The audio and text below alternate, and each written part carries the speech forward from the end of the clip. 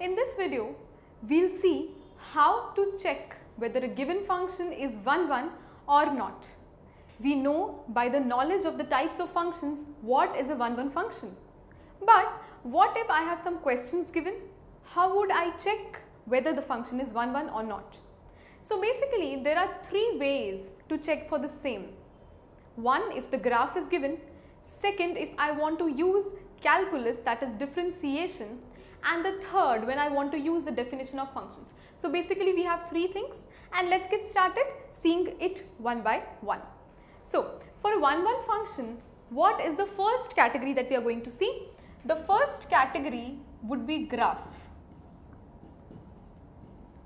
When a graph is given, how to check whether a function is 1, 1 or not? Let's see, I have this graph given to me. This is x-axis, this is y-axis, and I have a graph given to me on this axis, x and y axis. The graph is like this, or the graph may be either straight line graph or a rectilinear, curvilinear graph, anything. For the first case, I take this graph which is nearly a straight line graph. Now, how to check whether this function is 1, 1 or not? The technique is very simple. Draw a line parallel to the x-axis. I draw a line parallel to the x-axis. Now, this line which is parallel to the x-axis, how does this cut the graph? Let me draw a darker line for a better reference. The line should always be parallel to the x-axis. It cuts the graph at how many points? It cuts the graph at only 1 point. Since this line which is parallel to the x-axis cuts the graph at only 1 point, so it is 1, 1. That means now we understand, if we have any graph given, we must always what do? We must always draw a line parallel to the x-axis. If it cuts the graph at only 1 point, it is 1, 1. Whereas, if it cuts the graph at more than 1 point, it is not at all 1, 1.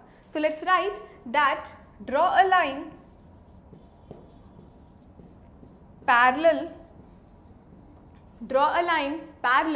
to x-axis.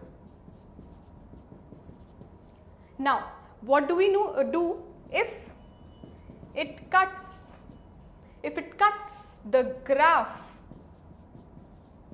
at 1 point? If it cuts the graph at 1 point, it is 1, 1 function. If it cuts the graph at 1 point, it is 1, 1 function. So this is the first way how to check whether a function is 1, 1 or not. But what if I do not have a graph given to me, rather a function given to me in the form of a problematic question? Then how to go about solving the same? Let's see another technique how to find whether a function is 1, 1 or not. So this is the second technique where we would be using calculus as an approach. Calculus is a branch of mathematics and it is related to physics. You must have studied the derivative test, how to find out the first derivative, second derivative in your class 11th in physics as well as mathematics. So we are going to use the knowledge of calculus for the same. What do we have to do? We always have to find out the first derivative. After finding out the first derivative, we have to check the monotonicity of the graph. I am writing a new word for you. Probably some of you might know it. For some of you, it might be a new thing. Let's understand what is monotonicity. So monotonicity is what? It is a characteristic of any graph or any function wherein the function has the tendency to either increase or decrease. Strictly increase or decrease, but not both. So in this category of 1, 1 functions, we always want our function to either decrease or increase, but not both. If it is so, then my function is 1, 1, otherwise it is not 1, 1. Let's see one working problem, one example for the same, and things then become clear. Suppose I have a function fx and it is given to me as x square plus x. Now, we actually in plain words don't know how to find out or plot a graph for it. One thing can be done, you can take different values of x, you obtain different values of fx or y, draw a graph and then draw a line parallel to x-axis, what we did in the technique 1. But what if I do not want to draw the graph, I want to solve it as a problem in mathematics using only pen. So the technique is you find f dash x. This f dash x is what? It is the first derivative. X square has the derivative as 2x plus x has the derivative as 1. Now, how did we get this 2x plus 1? For this, you need to apply your knowledge of derivatives. I just write a small hint for those who don't know a formula. The formula is the derivative d by dx of x raised to the power n, which is equal to nx power n minus 1. Suppose I have d by dx as x square, which was here.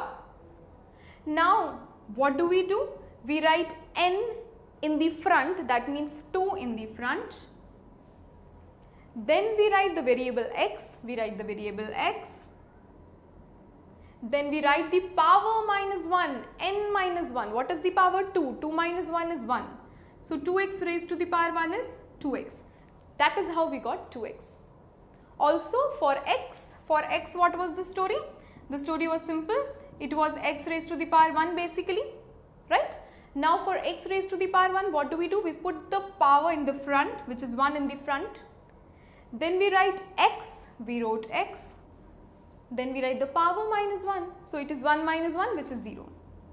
Now any variable raised to the power 0 is what? It is 1. So 1 into 1 is 1. This is how we got 1.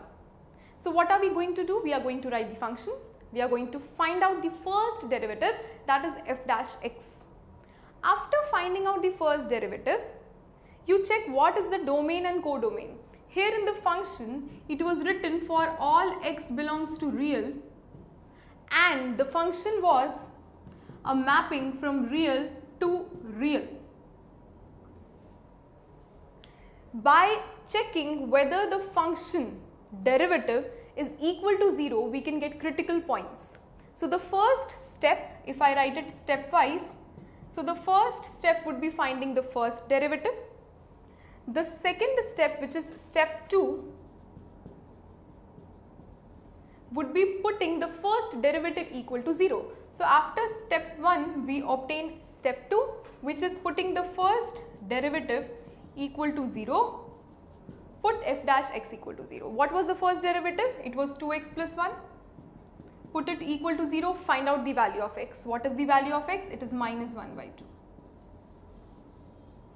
First step, what was the first step? Finding the first derivative.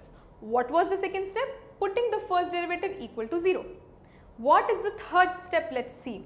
The third step now is actually checking how this point, this critical point, that is called as a critical point. I write the word here.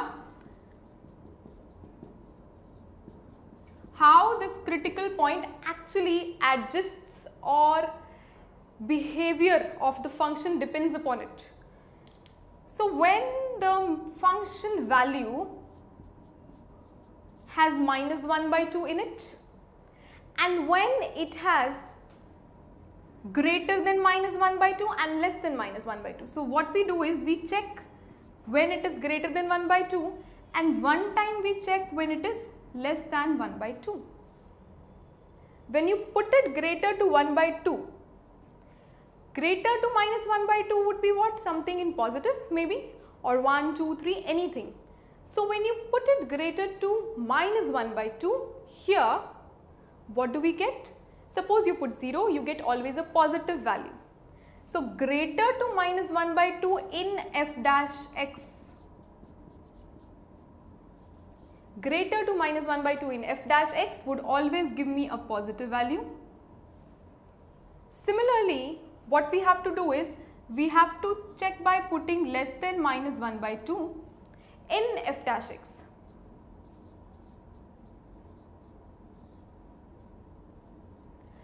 Less than minus 1 by 2 in f dash x means any negative value. When you put a negative value, f dash x will give me negative.